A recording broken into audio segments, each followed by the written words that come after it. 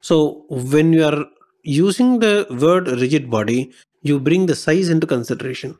Now you say that a train is different from airplane, airplane is different from cricket ball, and cricket ball is different from an helicopter. Whereas if you are going to study the mechanics of a particle, we say that everything is same.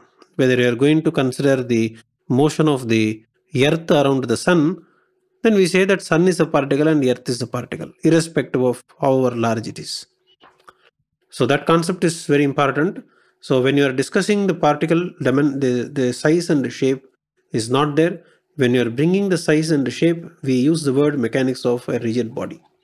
Okay. So that is the thing. So that is what I am now writing here. So right now, if you are going to consider a single particle in your physical system, then it requires.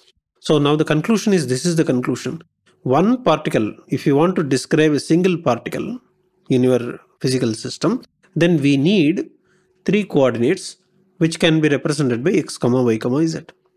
If you are going to use Cartesian system, x, y, z is fine. But if I am not going to use a Cartesian system, if I want to represent it by a cylindrical polar coordinate system, then this is equivalent to. So only thing is that now you will be having three numbers, but now the three numbers will not be 2, 3, 7, but it will be a different set of numbers in the case of the cylindrical system.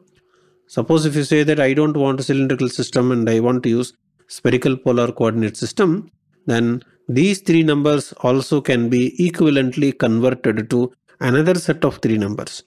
The first one would be the radius of the sphere, comma, so r, comma, theta, comma, phi. So our conclusion is that irrespective of whatever coordinate system that you are going to use, our conclusion says that one particle requires only three numbers. So we make a conclusion that if this is the situation, suppose if you are going to have n number of particles, how many coordinates are required? We need 3n number of coordinates. And n number of particles together is called one system. So the n particle system requires 3n number of coordinates. So this is the first information about the generalized coordinates.